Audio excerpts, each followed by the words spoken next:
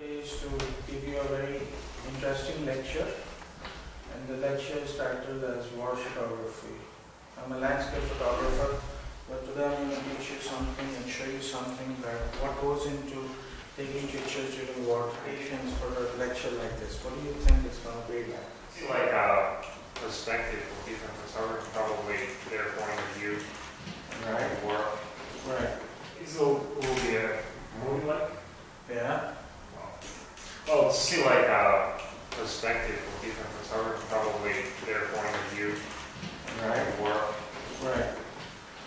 You see, the most critical thing about journalism is not to be very subjective, but it's just to report the facts. You don't have to say something is good or something is bad. You don't take sides in a war.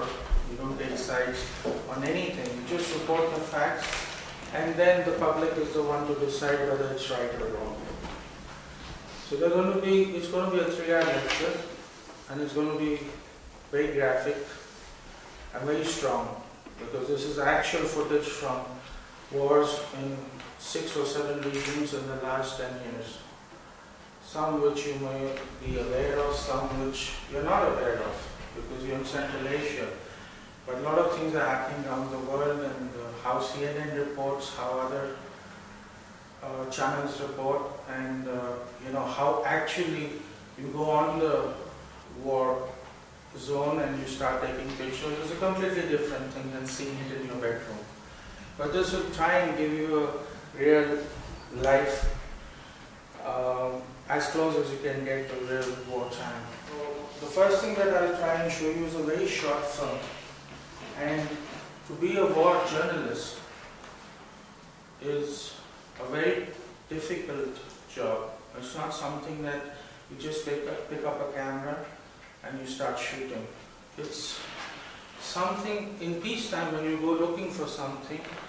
As a photographer, you have an assignment or you're told what you want to do, and you're driven by that. But when you walk into a war zone, you don't know which, what you're expecting. You can suddenly see a tank coming from some place, you can suddenly see a plane coming, a helicopter coming, enemy coming. How do you react to such situations? And the emotions are changing very, very fast. 1 second you're very upset, second you're very frightened. But as a war photographer, the instinct that's working mostly with you is survival instinct. You want to survive. You want to capture the action, but you want to survive. When there's a war going on, most of the time, the civilians and soldiers are always told to go down, to avoid shrapnel, to avoid other issues. But here, in this situation, you have to stand up and take the photograph. Actually, make yourself a possible target while you're photographing and you're taking pictures. It could be on video, it could be on still. And then when you're doing on still, how do you photograph? That's real. How do you walk into that zone, and how do you start looking at situations? How do you try and reenact that through your pictures? What actually happened? You see clouds of smoke. You see old people coming, young people coming out. You suddenly see situations where there are graves, there are mass graves, there are all kinds of things that are happening, and you have to document them. And it's something very difficult. You have to get used to this. So to be a war photographer is even tougher than being a soldier. Because as a soldier, you are just commanded what to do. And you're a group. Whereas a war photographer, you're standing all alone. And you have to stand up and do that. So the first segment of this lecture, I'm going to start by showing you a very short film. It's an award-winning film. And have a look at it and see how it impacts you.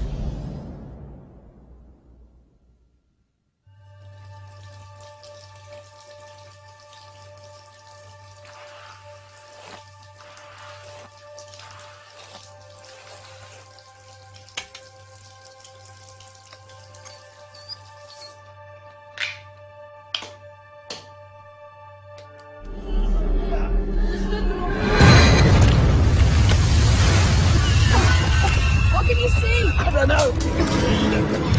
You alright? I'm fine. Hey, get down! Get down!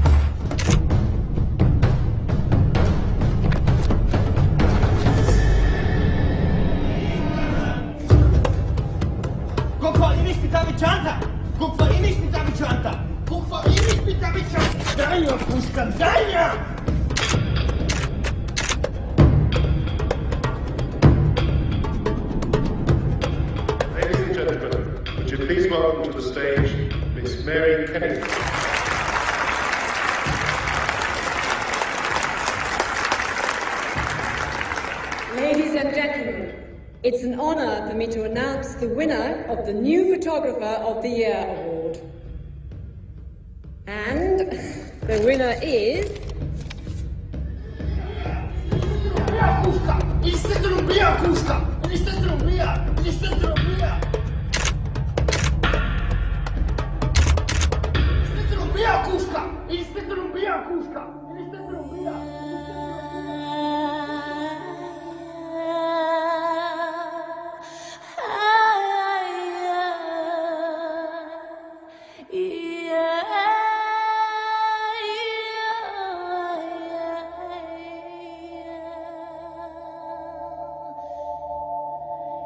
Kate Gould, for her photograph, The Girl.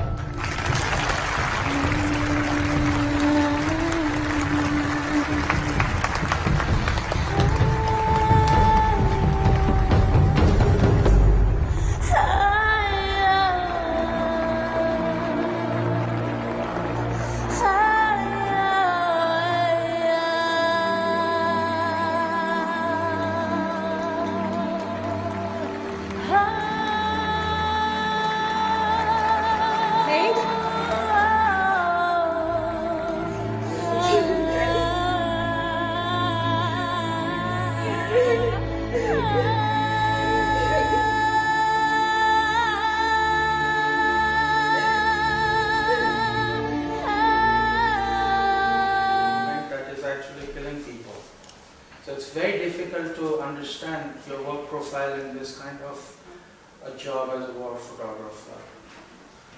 And it's something which hurts your soul, so you have to be very objective because you cannot take sides in this kind of a business. You cannot say this is right or this is wrong. You just got to go for it and report the fact. What do you feel about this, what you just saw? What would you say? I thought it was really terrible. It's like, to try and like think of myself in that situation, obviously I'm sitting here like, I would start screaming and telling him not to shoot the girl. Like I would never, I don't think I would actually do that.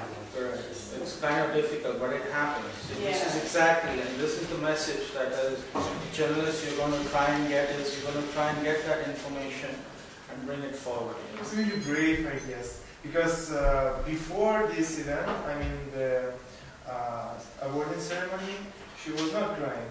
Right. But then she realized something. Yeah. She realized that, you know, she was getting the best award for something that actually involved a situation which is very difficult.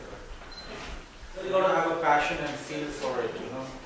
Not a passion to kill people, but a passion to report facts, you know. And you know your life is threatened. And right now, as we speak, there is a war going on in Libya. And it's more like a civil war or something. And I'm going to show you some real-time footage from Libya right now, which involves a journalist who was reporting when the war started initially with Gaddafi in Tripoli. He was reporting not as a correspondent for CNN, but he was the only live wire going into CNN before the CNN crew got into Libya.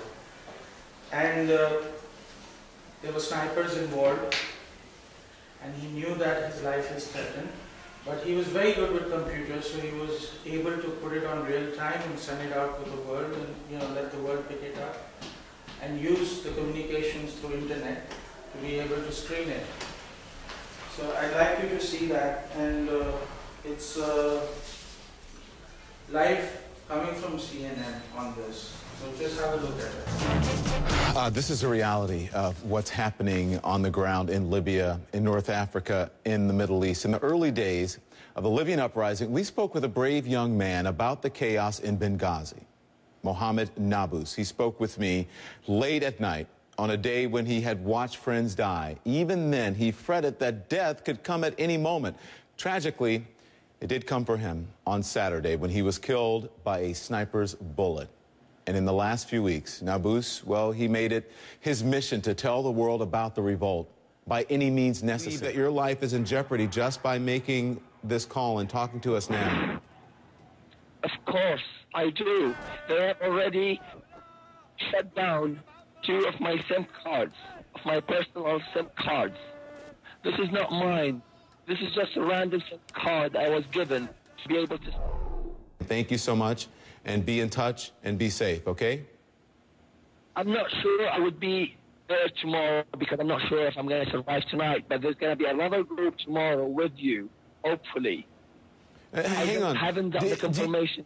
Do you think the situation is that bad that you believe that people won't survive overnight? Is it that bad? I'm telling you, my friend has died already, and also 100 people died. I don't know what's going to be worse to you. This is what happens, you know, when you get into war photography and you get into that zone where you're trying to report the facts, irrespective of your life, you know. The idea is to get the message across. So it's a kind of a personal choice, personal decision. It's kind of your crusade to get the truth, to get the message out, and to show the world really what is really happening over there. A feature film which I really want you all to see. It's a documentary on war photography. This documentary is one of the world's best war photographers. He's still alive, and he's photographed right from the beginning. And he has a very specific way on how he goes about doing it, and he captures emotions and the effects of war, what happens in the war zone after the immediate impact of the war, and he brings that out. A lot of his work is published around the world in famous magazines. A lot of exhibitions have been done. And this feature film that you see is won an Academy Award at the Oscars for the best documentary this year. And I'll show that to you. And I think that's very true what Robert Capa said, because you have to be very close to your subject. You have to become a part and parcel of it. You have to understand it. You have to understand the cause for which you're photographing. You know? It's very, very important in that respect. I can promise you that when you go home today, for the next 1 week, whatever you see today in this room will remain in your mind. I can promise you. And you will begin to understand so many things that happen in the world out of Central Asia, because you are captivated by the emotions that these images are carrying across to you. Connect anywhere in the world and pass some messages, which is really very beneficial because you can reach out the world circulation much faster through the net. The actual footage from war zones all over the world. And not only war zones, but situations like in things like Indonesia, where children are being misused for many things. Laborers are working in mines which are very difficult. But the idea is to get the message across. Okay? So all of you are ready? Any questions? You understand everything, young lady? You didn't understand?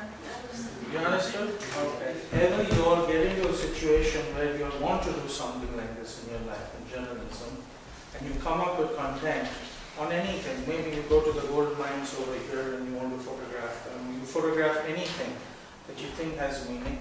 You can send the information to me and I'll see that it goes to the producers. And they'll give you a true analysis of what is correct or what is wrong for your approach to the subject. Okay? Thank you very much for your time.